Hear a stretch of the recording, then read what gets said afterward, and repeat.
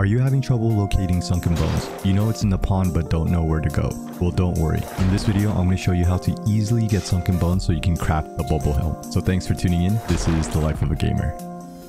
Now, sunken bones are pretty difficult to find if you don't know where to start. So checking out the resource surveyor and searching sunken bone, you'll see it's located around the center of the pond. The sunken bone will be located all the way at the bottom of the pond. So the best way there will be heading toward the sunken T-Rex. Okay, so once we know where the sunken bones are, let's gear up for the pond to harvest the sunken bones.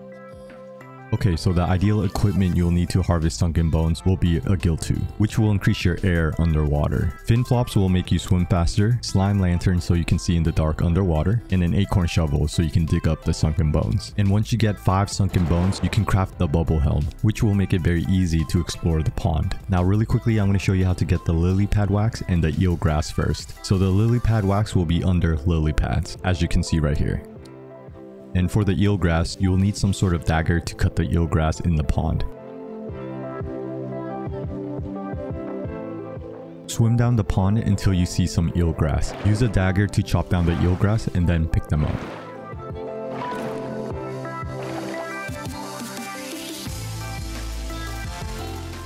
Once you grab these items, you can craft the equipment needed to get the sunken bones to explore the pond.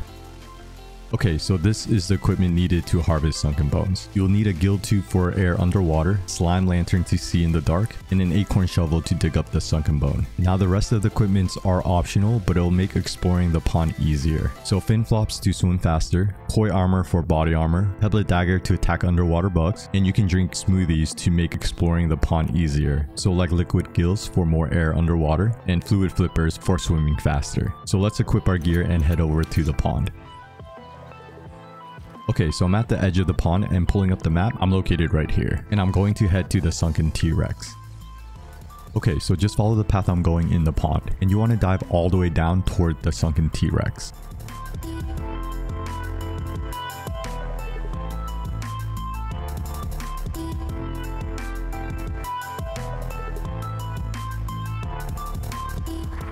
You'll see some air bubbles near the sunken T-Rex. This is where we are going to regain our air if we are about to run out. So pulling up the map, I'm right at the sunken T-Rex. So once you're at the sunken T-Rex, just head all the way to the bottom and you'll see some sunken bones.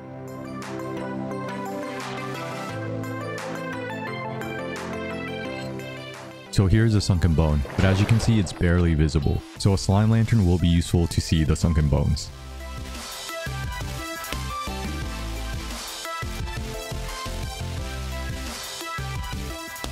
Now, slime lantern will be required to gather most of the sunken bones, because you will be unable to see without it, as you can see here when I unequip the slime lantern.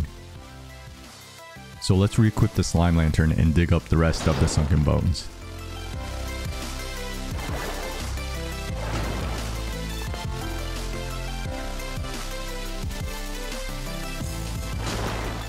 So once you have about 30 seconds of air left, go to the air bubble near the sunken T-Rex to regain your breath.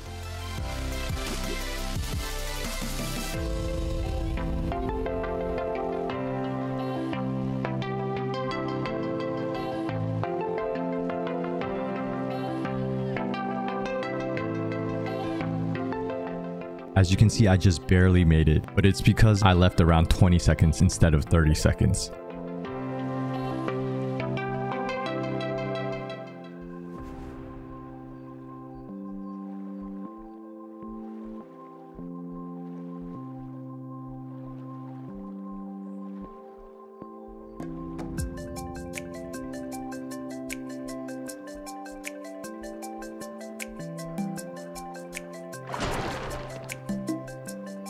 Now once you gather 5 sunken bones, head back up to craft the bubble helm. The bubble helmet will make it a lot easier to explore the pond, so better to grab the bubble helmet as soon as possible.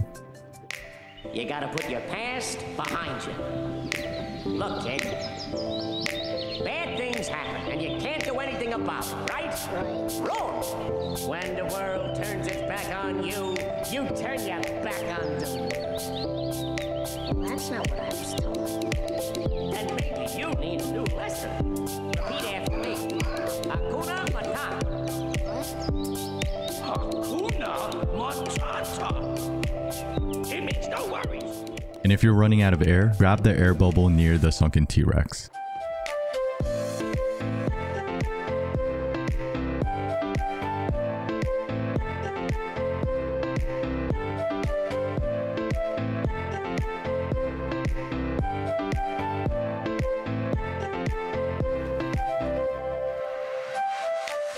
Okay, so once out of the pond, you can see I grabbed 5 sunken bones to craft the bubble helmet.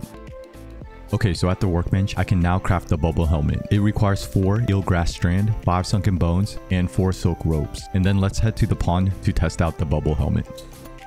The bubble helm will make exploring the pond way easier because it basically doubles your air underwater compared to the gill tube. Okay, so hope this helps and more grounded videos to come. Thumbs if you enjoyed, sub to check out what's next. But of course, go out there, keep grinding, and always stay grounded.